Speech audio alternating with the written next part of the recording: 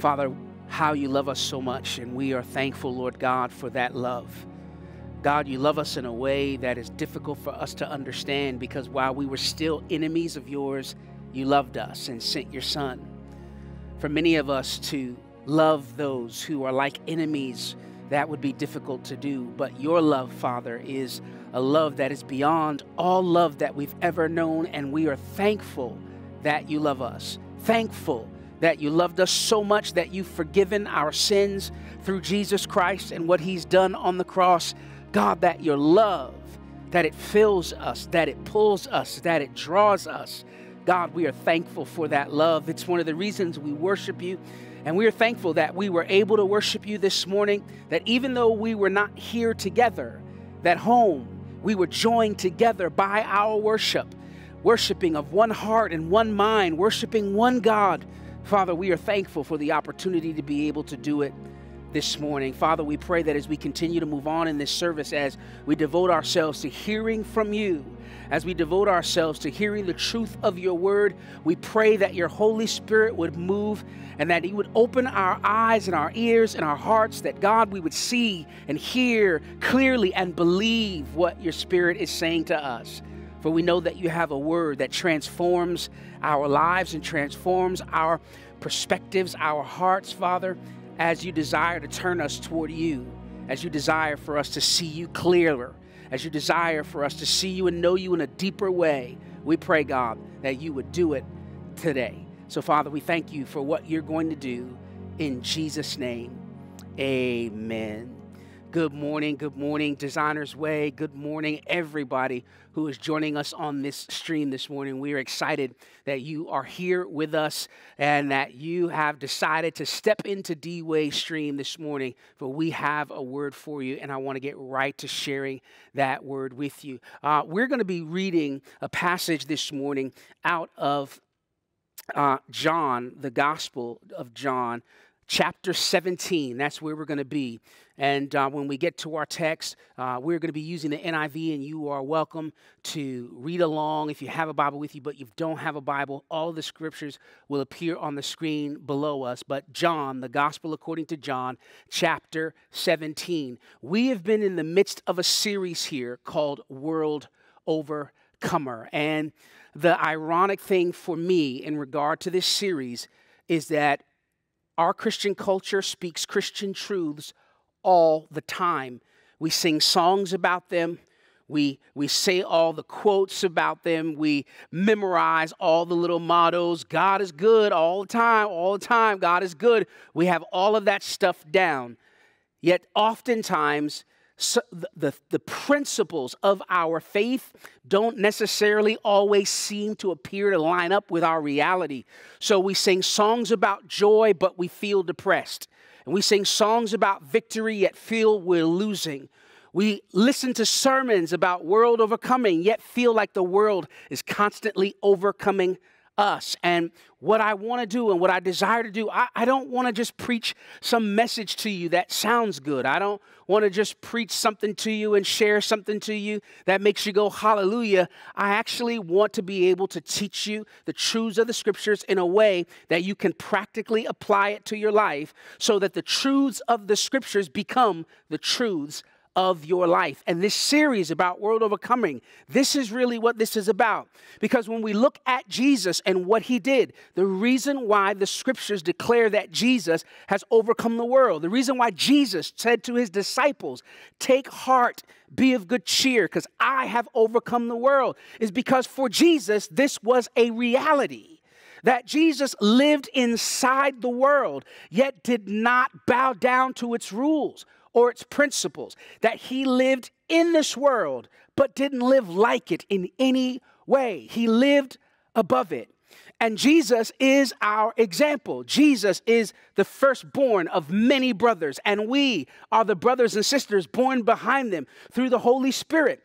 Jesus overcame the world. He showed that it was possible to live above the world's principles, and then he paved the way so that we could do the same. That's what this series is about. This is why it was so important in week 2 for me to let you know that just as Jesus had overcome the world, the scriptures also say that we have overcome the world. So last week, I spent some time just trying to show you that, all right, we are world overcomers. Let's see what we've overcome. Let's be able to identify the world. If it's not from God, it's from the world. Only two places where you're getting things. If it's not from God, it's from the world. And I want us to be able to identify the world so that we know what we've overcome. I want to close the series today with this last principle, this last truth. And it's found in John chapter 17. And I'm going to begin reading at verse number 14. These are the words of Jesus. Jesus is praying for his disciples in this text. And here's what it says. I have given them your word, and the world has hated them, for they are not of the world any more than I am of the world. In this first verse, Jesus teaches two truths. The first one is very simple. The word changes people. God's word transforms people to the degree where they are different from the world, and what is different from the world hates. And Jesus is saying, not only this, but the world hated me, so the world hates you. Very simple principle. The second truth is why. And I want you to see this because the Apostle Paul in Galatians chapter 5 makes a statement where he says, the spirit and the sinful nature are in conflict with one another so much that you cannot do what you want. The spirit and the sinful nature are in conflict. And beloved, there is no middle ground. There is black, there is white, one side or another, but there is no middle. There's no place where you can hide from the influence of the conflict between the flesh, the sinful nature, and the Spirit of God. Jesus says this in Mark chapter 12. He says, you're either for me or against me. You either gather with me or you scatter. Jesus is saying, look, you're either on my side or you're not on my side. You're either helping to do what I'm trying to do or you're actually opposing what I'm trying to do. And beloved, there is no middle ground. There is no black. There is no white. There is no place in the middle of that. It's one side or the next. The Lord's brother in James chapter 4, James says this in chapter 4, anyone who chooses to be a friend of the world is an enemy of God. Black and white with no middle. Do you realize that there's no place to stand? Friends of the world or enemy of God, there's no middle ground. And what Jesus is teaching his disciples in this first text, in this moment, where he's saying to them, I've given you the word and the world has hated you. What he's saying to them is, he's saying, look, there is a conflict and there is no middle ground in this conflict. And I got to tell you, beloved, it's not because the world and the kingdom are different, and they are. And it's not because the world and the kingdom of God are opposites, because they're not. The world is not equal to God. There is a conflict because they both struggle. They both desire the same thing, but only one of them can have it. And what they both desire is your affection, your attention, your devotion. God wants your affection, and he wants your attention, and he wants your devotion. The world wants your affection, and your attention, and your devotion.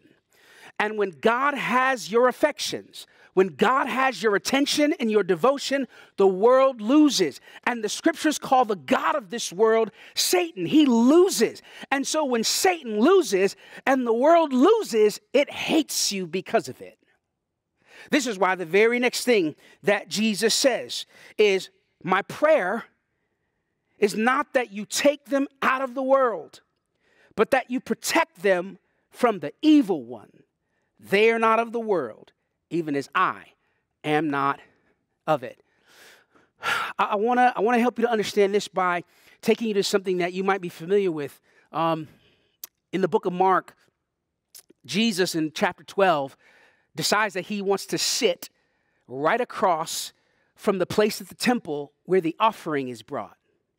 And the scriptures make a point to say that he chose to sit and watch. He's watching people as they bring their offering. And I want to tell you, he's not watching people and what they give. He's watching people's hearts. And so one of the things that Jesus sees is he sees a widow who is poor, and she comes and she gives her offering. And what Jesus sees in her, he wants to share. In fact, the scriptures say that he calls his disciples over and says to them, everyone who gave out of their wealth, but this woman gave all that she had in life, all that she had to live on. Jesus called attention to this woman because he wanted the disciples to see the example of someone whose heart had been totally devoted to God. Because what Jesus saw in this woman is that the world meant nothing and God meant everything. Listen to me when I say this to you. This is in the text as Jesus is saying it. Because he said that she gave all that she had to live on. That was her world. And she gave it all in the temple's offering because it meant nothing and God meant everything. Beloved, do you know that Jesus wasn't really talking about giving? He's not teaching about giving here. He's teaching about the condition of the heart. He's teaching about someone who's devoted to God at such a level that the world means nothing.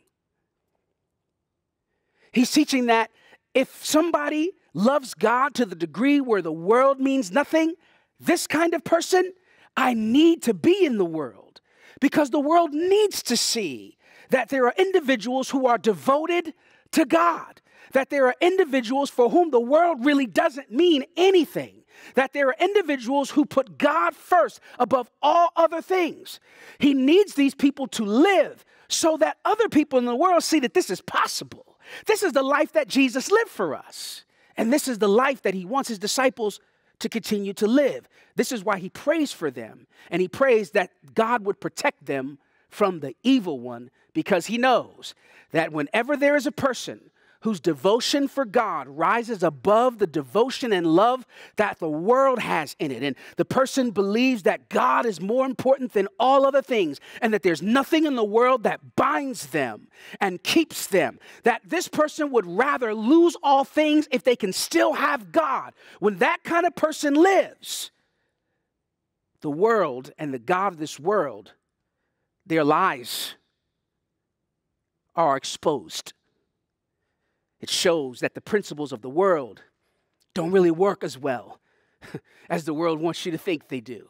That the joys and the pleasures of the world are not as great as the world wants you to think that they are. And so God desires for people. Jesus is asking, Father, don't take them out of the world. Let them stay in because they're devoted to you. Let them stay in the world, but protect them from the evil one, that they can show the world that there is a devotion to God that is higher and more important than everything in the world. And then he says this, sanctify them by the truth. Your word is truth. Last week, when I was talking about salvation, I made an analogy. I was talking about when someone signs up for the Marines, and I was saying, listen, once they sign and once they take the oath, they are officially a Marine, even if they have not learned all of the skills yet necessary that we equate with Marines, the combat skills, the fighting skills, the weapon skills. They haven't learned any of that yet they are a Marine. The thing that separates them from being citizens to Marines, the thing that makes them different is when they learn those skills. Beloved, sanctification is the thing that sets you apart. That's what it means. The word sanctify means to set apart. See, once you get saved, once you believe, you're a saint, you're a believer, you're a son, a daughter of God. But the thing that sanctifies you, the thing that separates you is the truth. This is what Jesus says, right? Sanctify them by the truth. But what does he say the truth is? Thy word, God, is truth. So Jesus is saying God's word is the truth. Sanctifying separates you, and you are sanctified by the truth. And what is the truth? The word of God. Now, look, I know that there are some of you who are already like, all right, Pastor Ron, I know the next note to this song, obey the word of God. No, that's not what I'm saying at all. Do you know that it's possible, and many believers live this way, it's possible to force yourself to obey, struggle to obey the truths of the kingdom while still believing to some degree that the facts of the world are also true.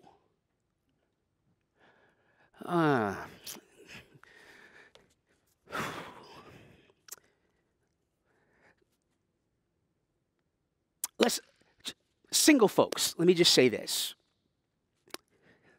If you're single and you're saved, one of the characteristics that tends to follow being single and saved while in the world is loneliness. And so there are many single believers, young, single, and saved believers who are lonely. And that loneliness is a fact of the world. The reality is you have God, and since you do, you're never alone. Jesus said this. Jesus, when he was on his way to be crucified, when he was eating that Last Supper, he was saying, look, it's going to look like I'm alone, but I'm not alone because the Father is with me. But see, the world makes it seem like because you're not booed up, that you're alone.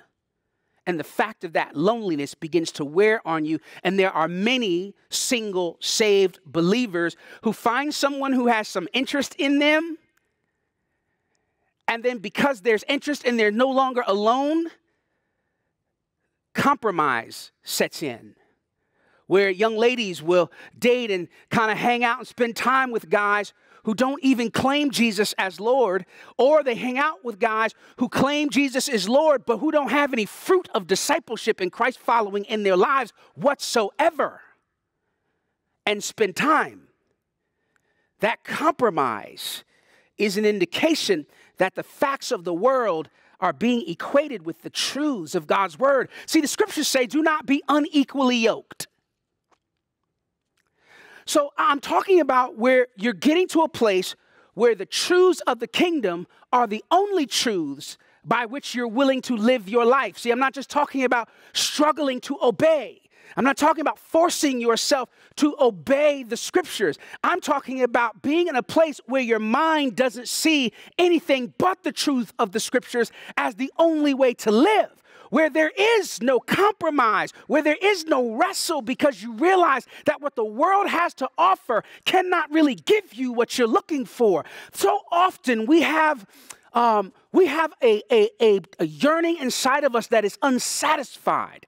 I don't know if you've ever been in a place where there seems to be nothing that you do that gives you any real satisfaction. Like you're bored with everything. You're bored with watching the shows you used to watch. You're bored with doing whatever activities you used to do. You're bored and like there's nothing that satisfies your soul. And the reason why is because God desires to satisfy your soul. And there's nothing in this world that can satisfy you when the Spirit of God is living on the inside of you except Him. And see, when you get to a place where you recognize clearly that there's nothing in this world that can compare to Him, and you have a desire for Him, you have a desire to walk in His truths, because nothing else seems like real life, where the kingdom of God is the only kingdom whose rules and principles you're willing to live by, then you are a world overcomer. See, I'm not talking about behavior modification. I'm talking about mind transformation. I'm talking about where your mind is on a different level, where it's come above the world to where you think differently than the world does. Jesus says it happens by the word, which sanctifies. So I'm saying to you, read the word and don't read it thinking, I need to obey. Read it and allow it to transform your heart. Read God's word, read the scriptures, and allow those words to penetrate your mind. Read those words and realize that there are a set of principles and rules and laws. And I'm not talking about laws and do's and don'ts. I'm talking about laws like natural laws. There are natural laws within the kingdom of God, but all of the kingdom's principles are higher than the world's. And I'm saying as you read the scriptures, allow the scriptures to change your mind. Allow them to change the way that you see the world, because God's truths override all of the world's facts. And as you're walking in those truths, you are walking as a world overcomer. I want to take a moment to pray, because I know that as you've heard this message, that there may be some of you who are saying, Pastor Ron, I hear what you're saying, and I see areas in my life and in my own life, I see that there are things of the world that I have set above God. Or you're saying, Pastor Ron, I realize I have not really given God's truths the place in my life and in my heart that I should. And I really want to live as a world overcomer. And so if that's you, while you're at home right now, I just want you to bow your head. I want you to lift your hands like this, just in a posture of receiving. And I want to pray for you. Eternal Father and Almighty God, Father, there is nothing in this entire world, not a house, not a car, not any clothing, not any amount of money. There is nothing in this world, God, that is greater than you. And I realize, Father, that so many of us, as we've lived in this world, the world has taught us that there is all kinds of satisfaction and pleasure and all of these other things. But God, we know that there is nothing that fulfills the satisfaction of our hearts more than you. And so, Father, I'm praying for those who are right now at home with their hands lifted. I'm praying, God, that you would begin to speak to them in a way and give them revelation, God, that radically transforms the way they see the world around them. I'm not asking, God, for them to just simply obey in a way that's frustrating and feeling like their obedience is a constant struggle. What I'm asking for, God, is for them to have an understanding of your kingdom, to where your principles and your truths are high above everything else in the world, and nothing else matters. Father, I'm praying that there would be a pursuit of you, God, that's genuine, and from their hearts, that God, they would search for you and they would be willing to cast off everything to have you. For we know, God, that there is no greater possession than you. Father, I'm praying that these folks who have their hands lifted right now, that God, they would have a transformation of mind. This is what Paul was talking about when he said, be transformed by the renewing of your mind. God, I'm praying that your Holy Spirit would assist them in the renewing of their minds. So much so that as the scriptures say that we are world overcomers, as the scriptures say they are world overcomers, that what the scriptures have said would be the reality that they live and experience. So, Father, I thank you for what you're going to do in each of these people who are saying to you this morning, God, I want you more than the world, and I want to walk and live as a world overcomer. I thank you, Father, for allowing me to pray on their behalf. I pray that you see their hearts, that, God, you will answer this prayer, and that they will be radically changed. For those of you who are watching, there may be some of you who you've heard all of this and some of it seems foreign to you.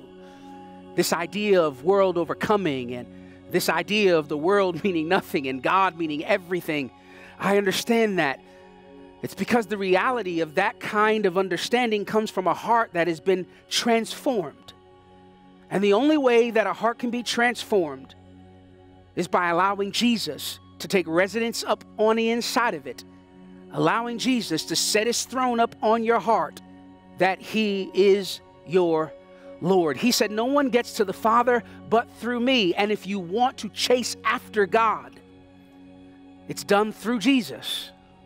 That is a part of the essential nature of the gospel, that your sins can be forgiven. And I need you to understand that your sins being forgiven isn't even really about just your sins being forgiven.